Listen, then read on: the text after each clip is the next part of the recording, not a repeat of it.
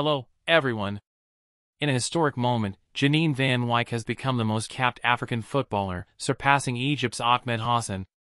Van Wyk made her 185th appearance for South Africa in a 2-0 win over Burkina Faso during the African Women's Cup of Nations qualifying match. The 36-year-old central defender confirmed her retirement after playing for 8 minutes and expressed gratitude to those who supported her throughout her remarkable career. Van Wyk, who debuted in 2005, participated in the 2019 World Cup and the 2012 and 2016 Olympic Games. Her legacy extends beyond the pitch, emphasizing the importance of nurturing younger players.